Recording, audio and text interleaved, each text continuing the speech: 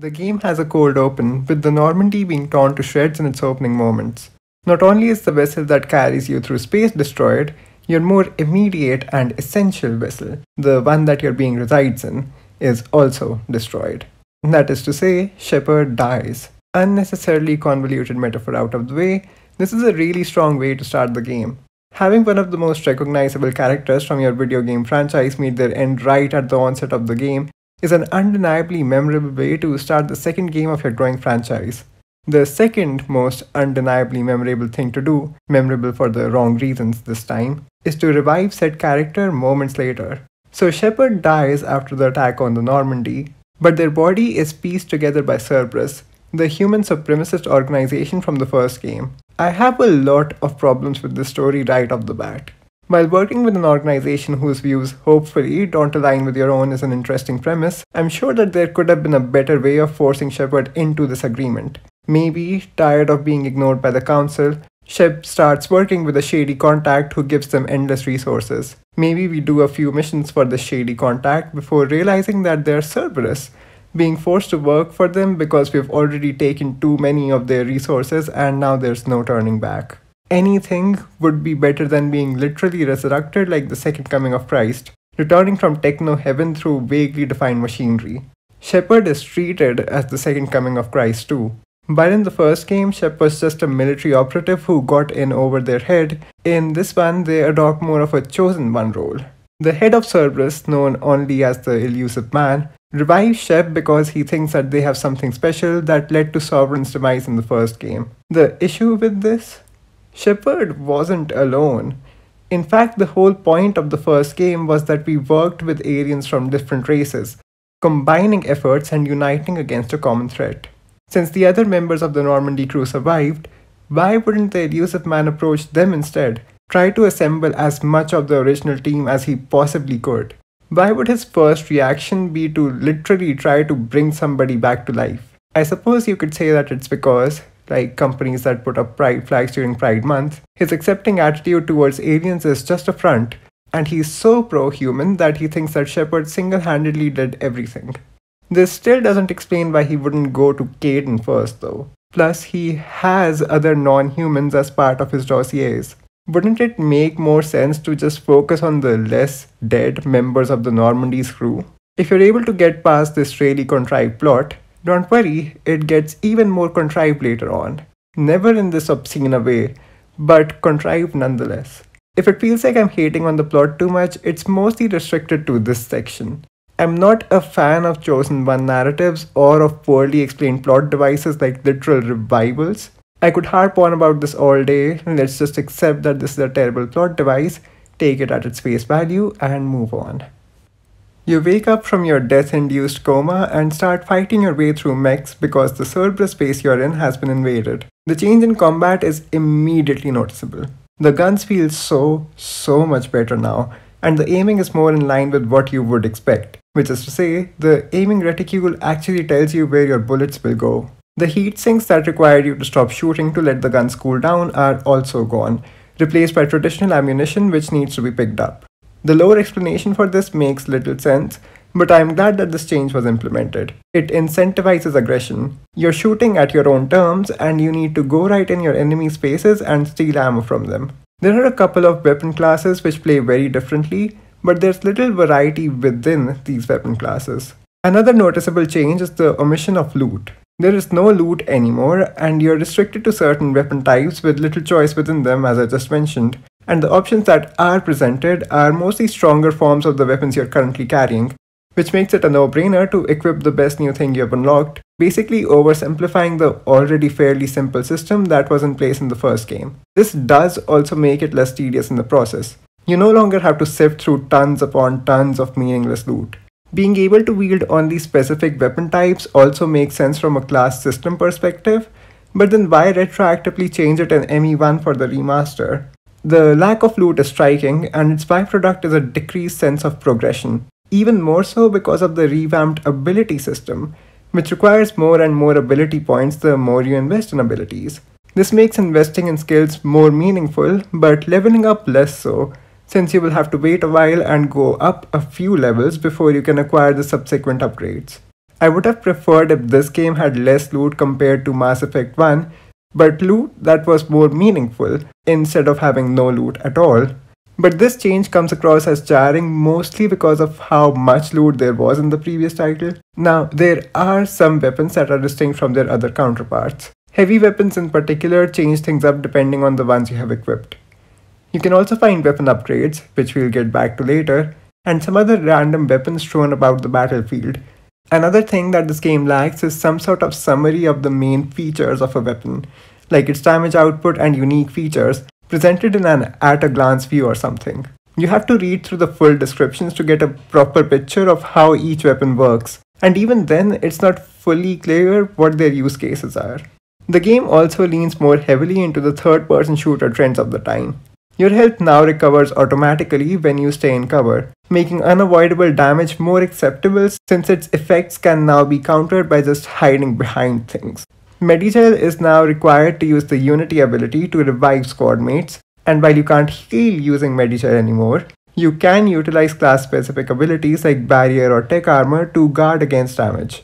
You also have to press X to get into cover now, meaning that you're more in control of Shepard's actions in combat than you were in the original. This does come at a bit of a cost though, since you might just smack your face into a wall because Shepard decided to take cover while you were trying to run from one place to the next. Another integral part of combat in Mass Effect is the ability system, and I mentioned how squad leveling has been changed already. That's not the only change to abilities though, since all abilities share a common cooldown now. Might seem like a bad idea, but cooldown times are substantially reduced and you can become a total powerhouse, throwing out biotic shockwaves or setting enemies on fire in quick succession. The ability system is slightly more restrictive since there are fewer abilities that each squad member has access to this time around, one of which is locked till you complete their loyalty mission. But this does give each squad member a unique feel in combat. Making the choice of who will be in your squad is more deliberate this time around for more reasons than just the change to abilities though. You can also set up biotic ability synergies if you use compatible skills like pull and throw at the same time to some hilarious effect, made even better by the fact that you can tear the limbs of your enemies clean off. You'll also be playing what is essentially a game of rock, paper, scissors, since different enemy defenses such as armor, shields, barriers, and health have different weaknesses which need to be exploited to effectively deal with them. If you don't tailor your squad to deal with each of these diverse defenses, you'll find yourself in a battle of attrition rather than skill. For example, I almost always had Morton on my squad since his Incinerate ability ate through enemy armor in no time. I also kept Miranda with me a lot of the time since no enemy barriers were a match for her heavy warp. That's another thing about the leveling system. Once you reach the final tier of any ability, you can choose between turning the ability into an AoE or increasing its damage output. Again, you will want to make sure to balance your squad out in such a way that you have enough AoE options to deal with crowds, while also having sufficient heavy hitters to take care of the stronger enemies. You do have less control over your squad mates now. You don't decide who they attack, just who they use their powers on. This, and the fact that you can map abilities to different buttons to use them without having to open the ability wheel first, are both efforts to streamline the combat, and each of these additions, or subtractions, come with their own pros and cons. Another example of this streamlining is the leveling system. I swear this is the last time I'll bring it up. For now. The Charm and Intimidate options have been completely removed, and so have passive abilities like Decryption. This takes away from the RPG feel of the game, making it feel more action-oriented. Each squad member also has their own class bonus which can be upgraded, and these upgrades are essentially no-brainers if you want to give your squad a chance to survive. Moving through the Cerberus facility, there was another thing that I realized. The HUD was much busier than it was in the last game. Instead of having a small pop-up tell you that you had earned credits or Paragon or Renegade points, there's a giant tab which shows up to give you this information. It's unnecessary and intrusive, but you will eventually get used to it. Additions to the HUD that I do appreciate are the area maps and objective markers. While in hub worlds like Omega, you'll be given proper area maps, missions provide you with objective markers that you can bring up by pressing the left stick in that show you exactly where to go. This was a glaring omission in the first game, and it's even more important to have something like this in the second one, considering the larger scale of the areas that you go to. This addition is greatly appreciated, and the fact that it's done in such a subtle way is fantastic. There are also subtle indications that your abilities have recharged, and there are even ones for the status of your squad, meaning that you don't have to open the ability radial each time you want to check whether or not you can use one or not. Another complaint I had with Mass Effect 1 was the lack of a proper indication that you had finished your mission. In this game, there's almost always an ending cutscene, indicating that you have finished a quest, and this is followed by a mission complete screen. We'll talk more about how exploration works in this game later on, but the only reason why such a screen even exists is sort of tied to the limited exploration options. I like having a mission summary, but it does make the game feel more linear than it actually is. A complaint that isn't resolved is related to the minigames, the lack of variety in them to be exact. The game does ease it up a little bit. There's two main types of minigames now, one which involves matching patterns and the other one which involves matching symbols. Different, yeah. Once again, they're repeated way too often, and the only other minigame I can think of is a one-off on Tuchanka that has you kill space monkeys. Plus, there's no Omnigel to allow you to bypass these minigames anymore, a fact that Liara and Shepard reference in one of the DLCs. But I'm getting ahead of myself. Back on the facility, you come across Jacob. The less said about him, the better. You also eventually meet Miranda, the woman who has been heading the project which sought to bring you back to life. She seems quite stuck up, and she's basically a British Illuminati agent. But I grew to appreciate her character a lot more as the game went on. Wish I could say the same about Jacob though. Anyway, you eventually make your way up the infiltrated base and meet up with the elusive man, who tries to convince you that Cerberus isn't as terrible as it once was. The twisted morality of working with Cerberus makes the plot more tense. You never know if you can fully trust them or even if you would want to, but you are still forced to follow their orders, since the fate of the universe depends on it. The new council still doesn't believe you, and you have no other choice than to use the resources offered to you by Cerberus to try and take down the big bad of this game. All you know about the aforementioned big bad just now is that they're called the Collectors, and that they have been abducting humans from colonies for some unknown reason. To investigate this, you have to take Miranda and a wet blanket to one such colony to find out what happened. The colony is eerily empty, overrun with defense mechs. You come across Tali here, who questions your decision to work with Cerberus. Trust me, Tali, I wouldn't be doing it if I had a choice.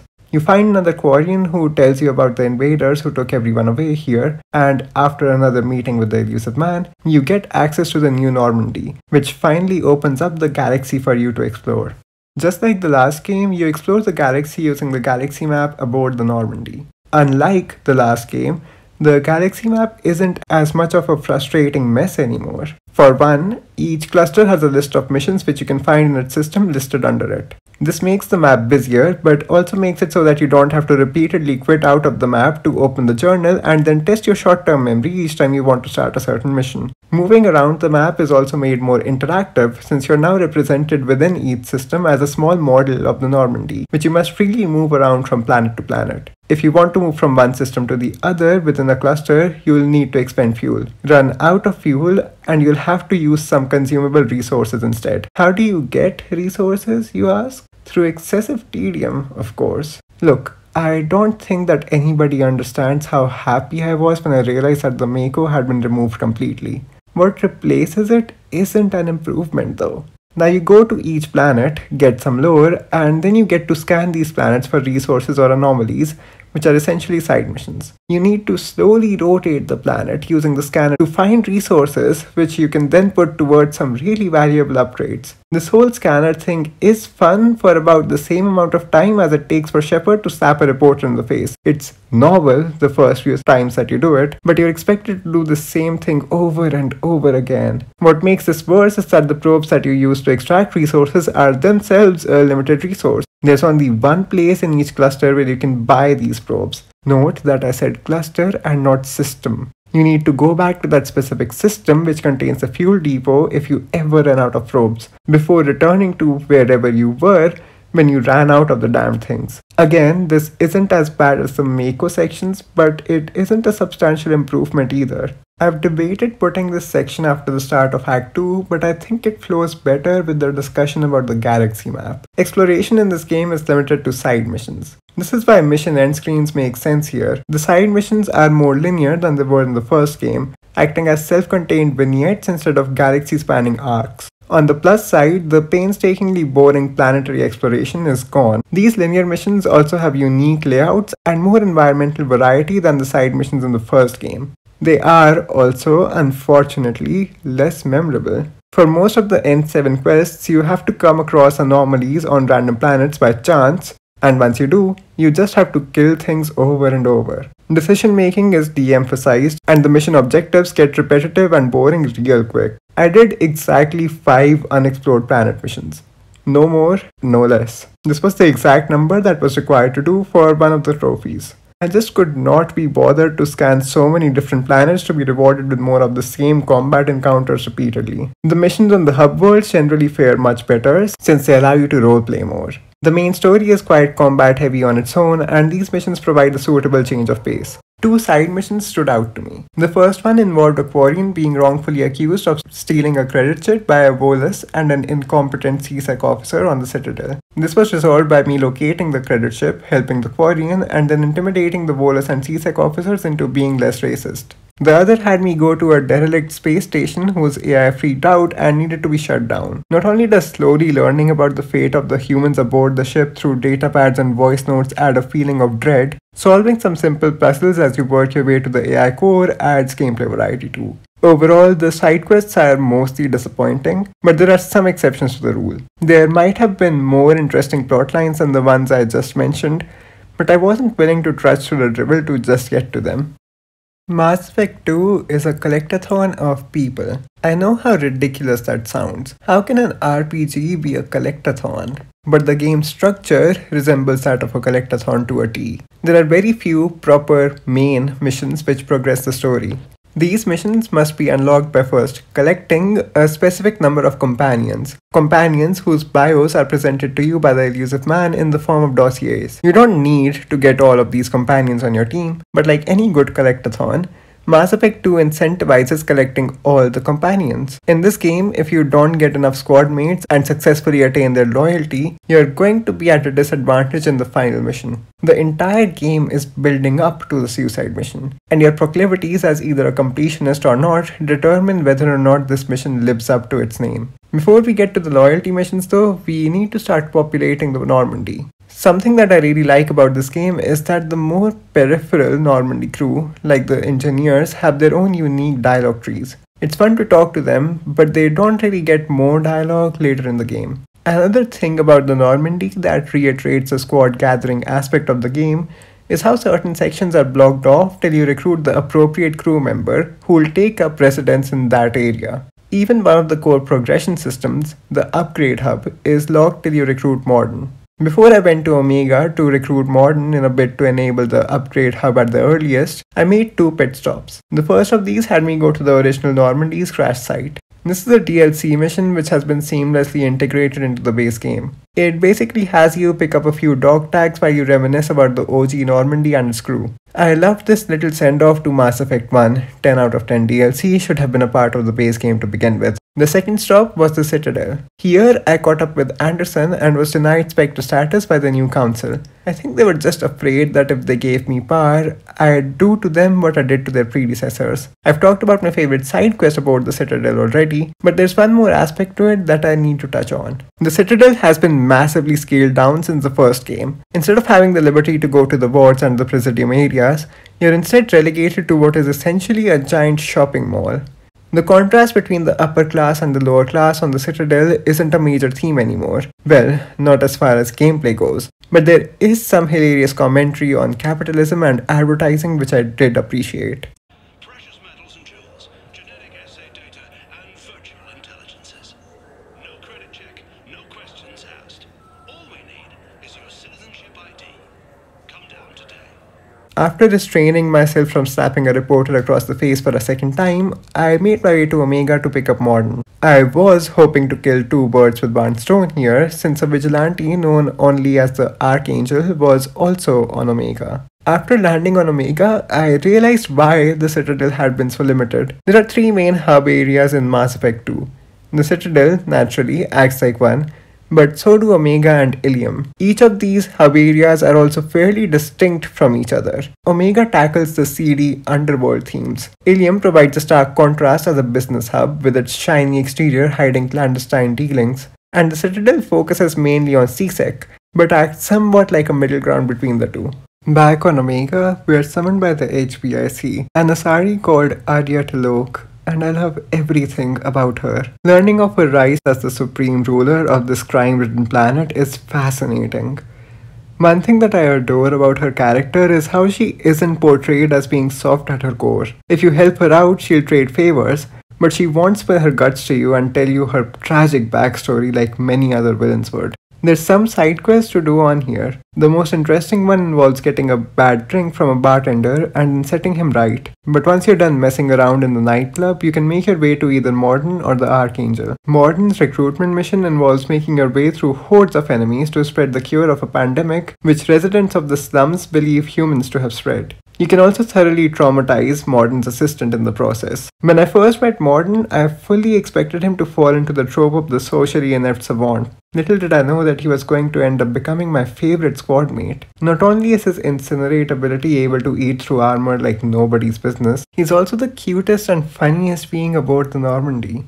Add to this the moral dilemma about the Krogan genophage and his role in its invention, as well as the fact that he literally sings a song from a musical for you, and it's hard to beat the charm of this lovable Silurian ally. The other recruitment mission is that of the Archangel, the sharpshooter vigilante who's united all the factions of the galaxy because of how many of each of their recruits he has killed. The factions themselves don't play a substantial role in the story. Your interactions with them are limited to shooting each of their members in the face, no question asked. But the fact that they're working together to take him out shows just how prolific of a killer he is. You can make the ending section of this mission easier for yourself by sabotaging the factions, a nice little touch. Once you're done doing that, you can shoot through the faction members who are trying to get to the Archangel and finally unmask him. And the Archangel is handsome boy Garrus, and he's back with a butt shot. I've heard people say that it's contrived that you would run into your old squad mates all the time, but honestly, it makes perfect sense that the Normandy's original crew would go on to take up some of the most important positions in the galaxy. Garrus's recruitment mission is basically a tower defense game which ends in a fight against a gunship boss, a fight which is repeated a total of 3 times in this game. The mission ends with Garrus getting an injury to his face, but the scars only make him more perfect if you ask me. Another little thing that the game does that goes a long way is that it puts you back on the Normandy when you finish a mission, reducing backtracking in the process. Also, I know that I've been thirsting for Garrus a lot, but his character in this game is severely nerfed. He frequently doesn't want to talk to Shepard, and I wish that he had more stories from his days as a vigilante to share. The initial banter with him when you get back on the Normandy is delightful though. Now that we have unlocked the research terminal, I suppose it's time to talk about the equipment side of progression. There are a few different categories of upgrades that you can find, which require you to pick up schematics from stores or through exploring the areas that missions take place in. You must then use resources to implement these upgrades. Most of these upgrades are simple stat boosts to your weapons or armor, or to your squad's weapons or armor, but there are some prototypes which unlock all new weapons or unique armor sets. The weapons that you can unlock through this are mostly heavy weapons though. There are quite a few armor sets however, and they not only look badass but also give you certain stat boosts. You can also acquire individual armor pieces and mix and match to create your own set. This also allows you to make your armor hot pink and makes kissing people less awkward since you won't be doing it through a helmet, but I personally just stuck to one of the presets. Sorry Yara, I hope you like the taste of glass. There's another additional upgrade type, the Normandy upgrades. These don't usually have any direct gameplay benefit, but you'll still want to implement all Normandy upgrades that your engineer class crewmates recommend, since these play a role in the suicide mission as well. There's 2 more crewmates for us to pick up before the next story beat. The first of these is Jack, a biotic psychopath who's behind bars on a space station. Aboard this interstellar prison was where I realized just how cinematic this game truly was. Sweeping camera angles give you a picture of the sheer scale of this prison, but its warden tells you all about it. He then decides to try and trap you in one of the stupidest plot twists in this game, and you have to fight your way out of the prison. I believe that this is also where I realized that the pyro enemies are completely broken. Get caught in their flamethrower blasts and you'll be stun-locked to death. On your way out of the prison, Jack will decide to join your team. Right off the bat, you can tell that her main focus is survival. The game does a good job of characterizing each of its characters, and Jack is no exception. Done wrong, Jack would have big, not like other girls, or non-binary stereotype energy. And while I don't think that she falls into either of these camps, there are some issues with her questline which I'll discuss when we talk about her loyalty mission. With that, we are off to recruit our final crewmate for now. To complete this task, we have to go to the Krogan homeworld of Tuchanka, where we end up acquiring a Krogan in a giant test tube. We can decide to keep the Krogan locked up in that test tube if we want, but he's funny enough to warrant his release from his cylindrical prison. Grunt isn't my favorite squad mate because of how one-dimensional his character is,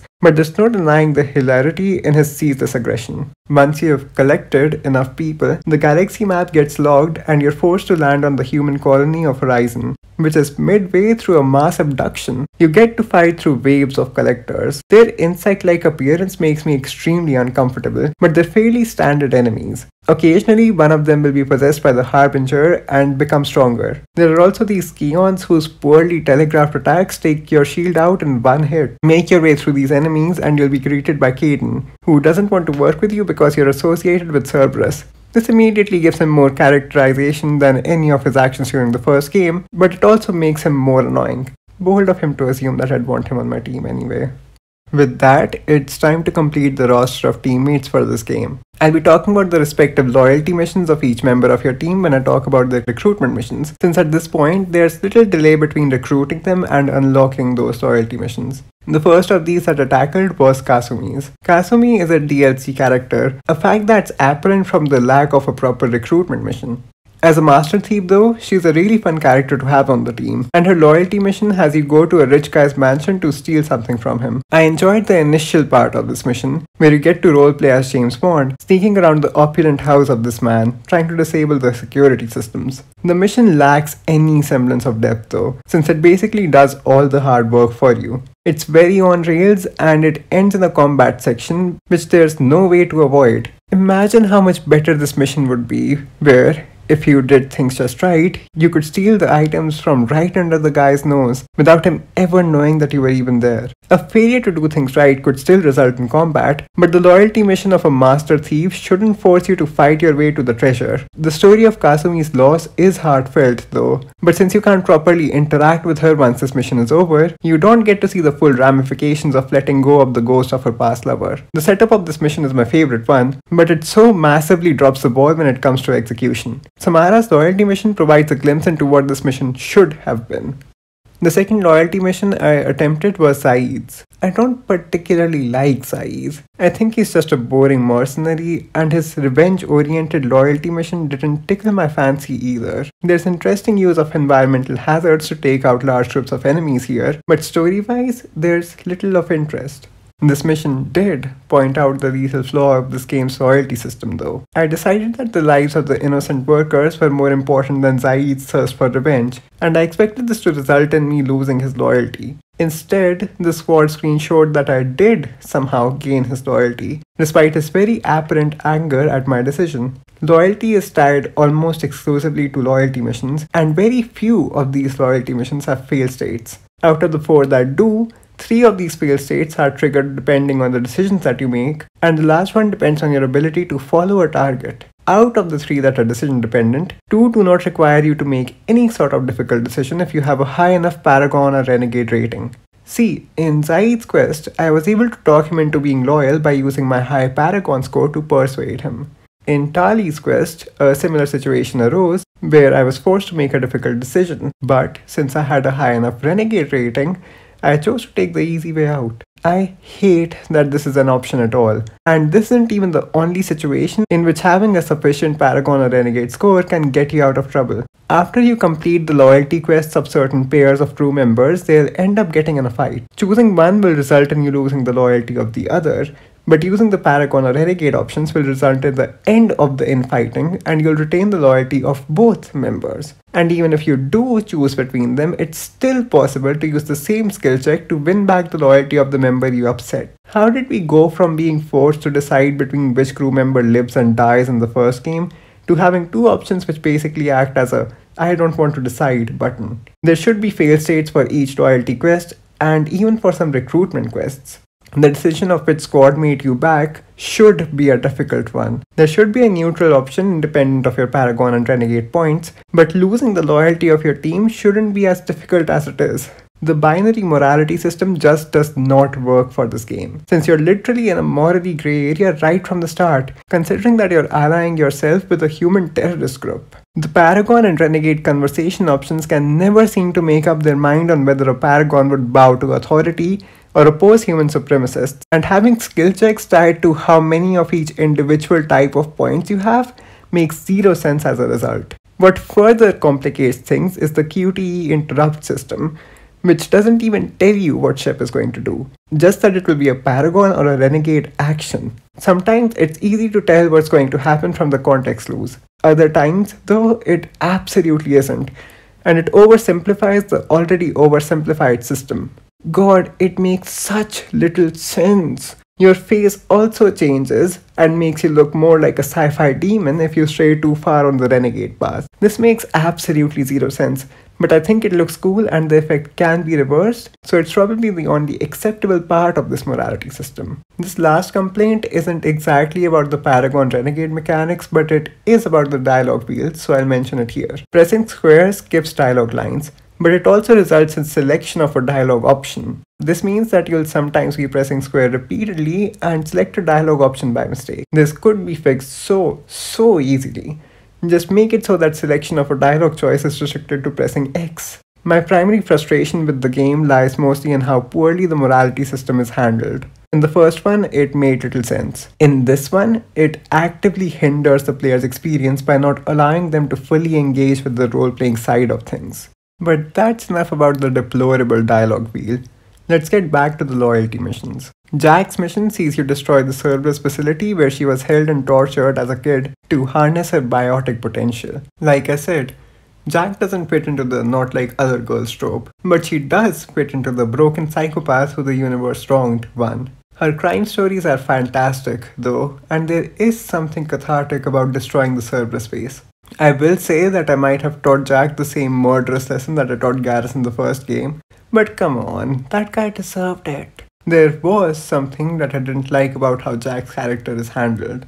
After a certain point, despite me making it extremely clear that I wasn't romantically interested in her, she got offended that I was hooking up with Miranda and refused to talk to me because of this. I don't know if I made some wrong dialogue choices that led to this, but I think I made it very clear that I just cared for her as a friend, and it still resulted in me being shunned from her place in the engineering hold. Morden's loyalty mission is nothing special, but it does force him to confront the moral implications of launching a literal genophage on a species. Grant's loyalty mission also takes place on Tuchanka, and it involves him going through a Krogan coming-of-age ceremony. You get to fight a Thresher more, but this throwback is about the most interesting part of this mission. You can also run into Rex on Tuchanka, but he refuses to join your team because he's too busy saving his species or something. So self-absorbed. Jacob's mission sees you finding his father, who has been presumed dead. If you thought Jacob was bad, which he is, God, Jacob, stop being such a suck-up. His father is significantly worse. He made use of the debilitating health of his stranded crew members to essentially enslave them. I ended up giving Jacob Sr. the choice to take his own life before the authorities arrived, which he promptly did. The mission itself was fine, but Jacob is Caden Alenko levels of annoying, with the difference being that Caden at least had an interesting backstory in the first one. For Miranda's loyalty mission, we have to go to Ilium. There's quite a few points of interest here. You can help out the people of the zoo's Hope colony and get a small message from the Rachni Queen as well. You also run into Liara, who we'll be talking about more in the DLC section. Miranda's mission involves saving her twin sister. Miranda was genetically synthesized by her father to be perfect, and she wanted her sister to have a better life than she did, so she helped her escape from the man. Her sister's cover is nearly blown, and Miranda must make sure that her father doesn't find her. I love Miranda's arc. She initially comes across as a hard ass, but you get to see her more vulnerable side in a way that feels organic. I do find it hard to believe that Miranda would trust anyone but herself to transport her sister, but the final interaction between her and her sister makes the plot inconsistencies worth it. On Ilium, we can also find Samara and Thane. Samara is an Asari Justicar. Her strong moral code makes her intimidating, but it's her biotic prowess that makes her fearsome. I alluded to her loyalty quest being exceptionally good. This is because, unlike most loyalty quests which just turn into combat gauntlets, hers involves gathering intel on her daughter, an Asari Black Widow, and has you acting in a certain way to lure her out so that Samara can end her once and for all. Not only is learning about the enigmatic Ardat Yakshi and Asari Justicars enriching in and of itself, the way that the quest forces you to use the dialogue wheel in a creative way to get what you want adds a new layer to the gameplay that I wish was explored more elsewhere.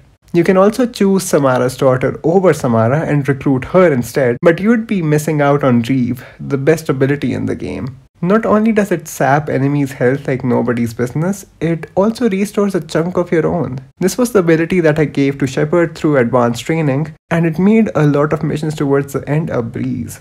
The other companion you can recruit here is Thane, an assassin with a moral compass. Thane is a Drell, an alien race which we haven't come across before. Although his spirituality can come across as a bit heavy-handed and even hypocritical, owing to his job as an assassin, it's still great to learn more about this new race and their unique memory system. And I mean, it doesn't hurt to have a benevolent assassin on the team, but can he please stop turning into the Riddler? His quest involves stopping his son from following in his footsteps, because Thane is that father who went to get milk and never came back. I like that the father-son issues aren't resolved through a single conversation, but Thane's mission is very boring gameplay-wise and just has you running around the Citadel. Between Thane and Jacob, though, we have the full experience of messed up father-son dynamics. Speaking of people you want to call daddy, Garrus' loyalty quest involves taking revenge on the guy who sold his vigilante group out to the factions. Once again, this resulted in me reinforcing the message that murder is good, but I'm glad that I could help the handsome boy out in some way. The final crewmate left to pick up is Tali. I loved Tali in the first game, and this one improves her character even more. After you help her on a planet with a very ambitious sun, which is also overrun by Geths, she decides to join your team. Her loyalty quest takes you to the Quarian Flotilla. The concept of this migrant fleet piqued my curiosity in the first game, and watching it in action while taking part in its politics in this one delivers on that setup. The subplot about the Geth-Quarian fight for the Quarian's native planet is something I'm hoping to learn more about in the next game too. Fighting through a ship to learn the truth behind Tali's father's death makes for an exemplary plot, but the fact that you can just scream at the politicians to forgive Tali without having to make the tough decision of presenting or concealing the truth about her father's experiment is a major letdown. Progressing the main quest doesn't require you to complete loyalty missions or even resolve all dossiers for that matter, so once you're ready, you can board the seemingly abandoned collector ship. Here, Shep gets access to one more weapon class. The ship resembles a hive and it's very disconcerting. To nobody's shock, the ship was not abandoned and this was indeed a trap. Now you must fight your way past the collectors to return to Normandy. You do learn that the collectors are an evolved, indoctrinated form of the Protheans, a twist that caught me completely off guard. Anyway, return to the Normandy and you can trigger the final act of the game by initiating the mission to acquire the Reaper IFF. The Reaper IFF mission is possibly my least favorite in the entire game. You just fight your way through hordes of husks, trying to get to the IFF. A Geth, donning part of the N7 armor, appears to be helping you as you make your way through the deactivated Reaper, but you'll have to wait till after you have obtained the IFF to properly interact with them. By this point, I had seen everything that the game's combat had to offer, so being forced into combat with so many enemies was an annoyance more than anything. Even the final boss of this area is a slog. You shoot at the Reaper's core as it just takes your abuse. Fire enough shots and the core will stop taking damage and you'll be forced to fight yet more husks who can stun lock you if you're not careful. The only good thing to come from this mission is Legion. Legion is the most unique crew member of them all. As a member of the Geth Collective, he provides answers to questions you probably didn't even know you had about how the Geth hive mind works. Even his loyalty quest focuses on the collective intelligence of the Geths. There's a group of defaulters, Geth heretics, whom you must take down. You can choose to override their intelligence, essentially taking away their free will, but the only other alternative is blowing their entire ship up. I like this moral dilemma and Tali's own perspective on it, and while I'm still left with many questions about the Geth and about Legion's functioning, I appreciate being given a new perspective on the sentient AI race that I spent the entirety of the first game fighting. Between Legion and Tali's respective loyalty missions, we have more perspectives on the Geth debate than we could have ever hoped to have in the first game. I won't say that these perspectives humanize the Geths, far from it, but the idea of eradicating them entirely feels much more sinister now than it did in the first game, where they were mostly treated like machines, unless you completed some specific side quests which gave them more character, that is. With that, it's time to use the Omega 4 relay and take out the collector threat once and for all.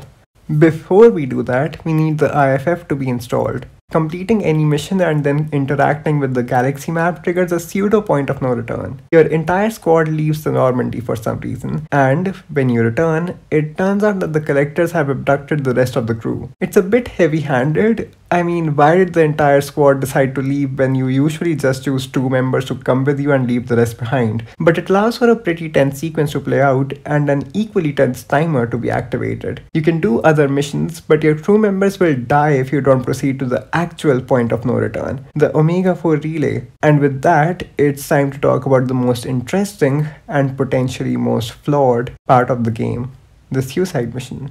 But first, an awkward sex scene with Miranda. Once you're done fornicating, Joker takes the ship through the relay and to the collector base. This is where doing loyalty missions pays off. You need to make decisions about which members of your team you're going to assign to different tasks. For example, you need a tech specialist right when the mission begins, and later you'll need to select a biotics expert to hold up a barrier. While the choice of which companion to assign to each task is generally glaringly obvious, with one exception that I'll mention in just a moment, the survival of said companions or their teams that they're a part of depends on whether or not you have their loyalty, as well as some Normandy upgrades. There's a base defense score that each teammate has, which, along with their loyalty status, determines their fate.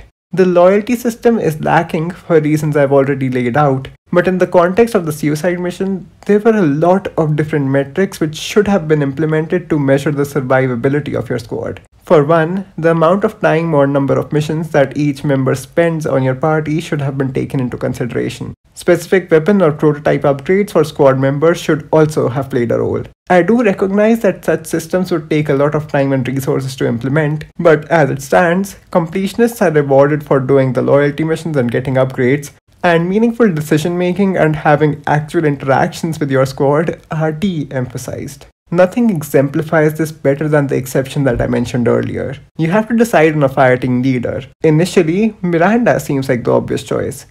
She was leading the Cerberus operatives who brought you back to life after all. But when it comes to making the choice, Jack very blatantly states that she opposes Miranda's leadership. If you choose to disregard Jack's objection and instate Miranda as the lead anyway, there are absolutely no consequences. I refuse to believe that the hot-headed Jack wouldn't disobey Miranda and potentially get herself killed in the process. Maybe this would make more sense if there was any indication that resolving the dispute between Miranda and Jack earlier had affected their relationship, but that's just not the case. Listening to your teammates doesn't seem to matter that much in the suicide mission. It's a missed opportunity, and while I love how unique this whole setup is, there's no denying that it's also extremely underwhelming in its execution. The resolution of the plot itself isn't without fault either. As you fight your way through the collector base in what is admittedly an interesting arena, you finally discover the reason behind the abductions. And it is, well, it's kind of funny if you ask me. The collectors have been turning people into... There's no good way to say this. They were turning the abducted humans into genetic puree so that they could inject what they believe to be the essence of humanity in the form of chromosomal fluids, not that kind, into a giant human-shaped reaper. This is the most complicated form of IVF I have ever seen. It feels like the more we learn about the reapers, the less intimidating they get. This whole human reaper reveal literally feels like a bad Scooby-Doo unmasking. You get to engage in battle with the human reaper. The more I say the name, the more it sounds like a bad heavy metal band. What were they even thinking? This boss fight is not the worst that the series has to offer. You alternate between shooting the human sorbet injecting tubes, waves of collectors, and Ennard himself till eventually you defeat it and get to make one final decision, whether or not you want to destroy the collector base. I decided to leave the base in Cerberus's hands. I might not like Cerberus, but letting all of this stuff go to waste seemed like a terrible idea. Once this was done, Shepard returned to Normandy for one last victory lap. Or they could also die, because apparently Shep can die twice in the same game and still come back for the sequel. I'll keep this part brief since I've already described most of my complaints with how the loyalty system and suicide mission were handled. The beginning and ending of the plot are both incredibly weak, and we do little to impede the Reaper threat in the grand scheme of things. As a self-contained story, Mass Effect 2 fares well, if you're fine with the emphasis on its characters, that is. The story structure revolves entirely around the squad, and if you don't care for interacting with them and learning more about them, I don't see you deriving any sort of fun from this game. Mercifully, the characters are all multi-dimensional and their stories are truly engaging. The morality of pledging allegiance to Cerberus also adds to the tension, but there are quite a few contrivances which some people will be more sensitive to than others. We still have one more thing to talk about before we wrap it up though. An aspect of the game that felt like an afterthought in the first one. An aspect that feels like anything but in this one. We still have to talk about Mass Effect 2's DLC. Apart from the return to the Normandy mission that I've talked about, and some DLC armors and weapons, there are three main DLC packs. The first of these introduces a Mako-like vehicle that fares much better than that stupid drone. I didn't do every single mission of the Firewalker pack because it felt like tagged on content for the sake of content, and the Hammerhead itself makes an appearance in a more capable DLC pack, Project Overlord. Project Overlord leans heavily into the sci-fi genre. You're forced to navigate some endlessly creepy Cerberus labs where they've been attempting to interface with the Geth network to gain control over them. After going through some sections straight out of a horror movie, you discover that the autistic brother of the head researcher had been tortured physically and mentally. You can rescue the boy and send him off to live with the X-Men. This DLC was fantastic across the board. The Hammerhead is much less aggravating to control than the Mako could ever hope to be, and its use in platforming sections provides a nice change of pace from the combat that you engage in some truly horrifying environments. And although having no dialogue lines for your companions is extremely uncanny, I highly recommend playing through this vignette nonetheless.